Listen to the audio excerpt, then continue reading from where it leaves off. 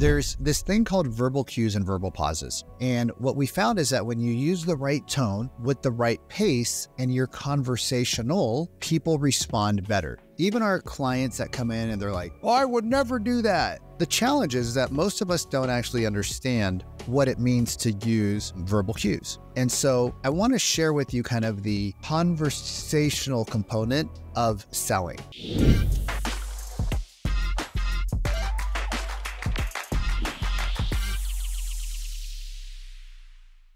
Now, the first thing I want you to do is I want you to go to a coffee shop at some point in the next 3 days.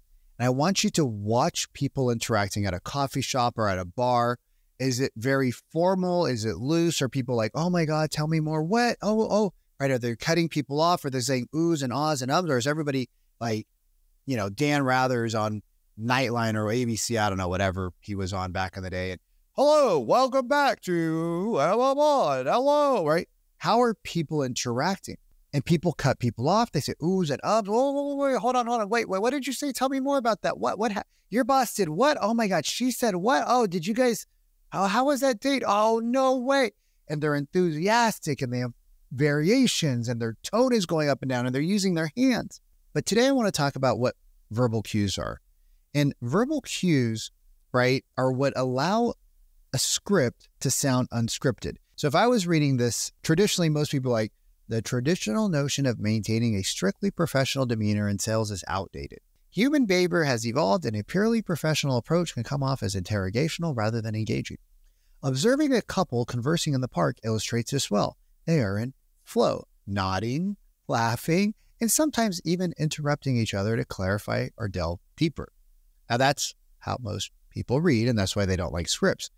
The way you use it using verbal cues is you're like, now, you may have heard like the traditional notion of maintaining a strictly professional demeanor in sales is outdated. But what does that even mean? Well, human behavior has evolved and using just like a purely professional approach can actually come off as interrogational rather than engaging. So like if you go and observe a couple conversing in a park, this is really going to illustrate the point well. They're in flow. They're nodding. They're laughing, right? They might even be like, believe it or not, interrupting each other to ask for clarity or to delve deeper. Now, which one did you like better? Did you like the news reporter? Well, welcome back. Today we're going to talk about, or did you like the ability to take that paragraph and make it human? You'll hear things like likes and ums and right, repetitives, little inserted stutters, adding a little bit of clarity words in there to make it more normal conversation. And so when you write your script, you should think about having stuff like this in here because verbal cues are what we call verbal acknowledgments, allow us to be a part of the conversation. So somebody is saying something to you. Somebody might say something to you like, oh, we've been looking for 2 years. 2 years? Oh, wow. Oh, 2 years? Right? Or they might say, like the market's tight. Ah, yeah, we hear that a lot. Right. So if somebody says something to you like, well, we just want to wait to see where interest rates go. You can go with a skeptical tone. Oh, really? And they're like, yeah. And they're going to automatically go into it instead of you hammering them. Well, rates are going to be this and you're dumb. And right. Cause that's what they hear. Go, Oh, really? Tell me more about that. Oh, right? Yeah, we wrote 3 offers and that could be, wow. Tell me more. So vocal acknowledgments, they also, what's really cool is when somebody's talking and you become good at verbal cues, they're going to be talking, right. And they're very soft. They're very subtle. Oh, no way. Really? Tell me more. Hold up. And then when you get that prospect, right? Because we listen to calls every day and you'll sometimes get that runaway prospect. I call them the runaway prospect and they're talking out of their anus, right? Not your anus, their anus. And you're sitting there listening like, how the frick do I get them back on track? Well, it's verbal cues. Because if you're in an interrogation, you're not going to stop. They're not going to stop talking until somebody forces them or they run out of breath. And they're in control. It's their process. And then they're going to tell you at the end I'm not interested. I want to wait. We need more time. So with verbal cues, you get a runaway. Right. Oh, okay. So hold on. And then your tone goes up a little bit. Your assertiveness goes up. You're still saying curiosity. You're not like, oh, okay, hold on. You're being assertive. You're using your energy. So you're gonna be like, hold on a minute there, Todd. And if you use his name or her name, it's a dog whistle. They're like, yeah, what's up? Think about it. Like, call your kid. Hey, honey, come here. Honey, come here. Chris, come here. Chris is like, okay, I got to mom and dad are mad. I better show up. But it'd be like, honey, no big deal. But you say the dog's name, the dog comes. You say the person's name, the person perks up. So you have to learn how to use verbal cues, your tone, and your pace to control the conversation. Because one of our sales guys yesterday, he's like, 19-minute call. He's like, man, it was a really good call. I was like, did you book the appointment? He's like, no. But he wants me to call him back in 90 days. I'm like, that call sucked. It's a waste of 19 minutes. He's like, why? I'm like, everything you needed, you could have got in 4.5 to 6. Everything else is just filler and fluff. He's like, yeah, but he's been in the real estate business for 9 years. I'm like, why does that matter? I was like, why did he get in the real estate business? He's like, because he loves real estate. I'm like, no, he didn't. He got in the real estate business because he wanted to make money. Why'd you guys all get in the real estate business? You wanted time freedom, money freedom, the ability to be your own boss. Now you're your own boss. You're like, oh my God, I need accountability. Now that nobody's yelling at me and I've been used to being told what to do all day long, I need somebody to tell me what to do. It's totally normal, right? Like we all need accountability. Like I need accountability at the gym. If I don't have my accountability buddy to go to the gym with, I probably wouldn't go as often because he forces me to wake up at 4:30 in the morning. I don't want to wake up at 4:30 in the morning. I like to sleep. Everybody does, right? So I like to sleep just like you.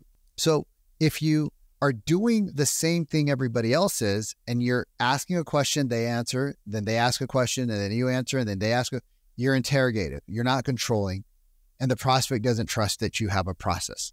And so therefore, you are now in the charisma game.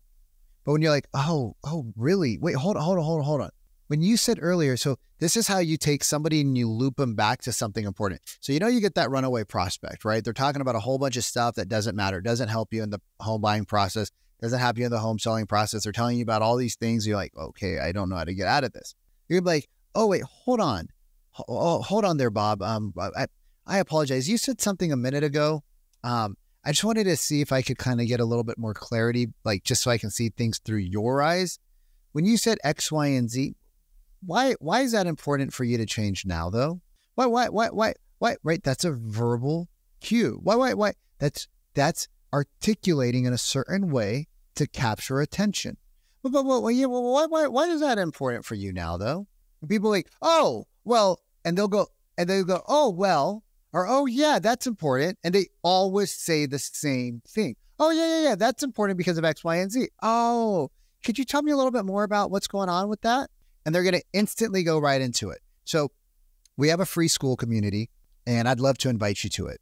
You're subscribed to me here on YouTube. If you're not, hit the subscribe button. If you like this content, we drop personal things, we drop emotional things, we drop mindset stuff, we drop things about my personal life and struggles that I've been through. I've been rich, I've been poor.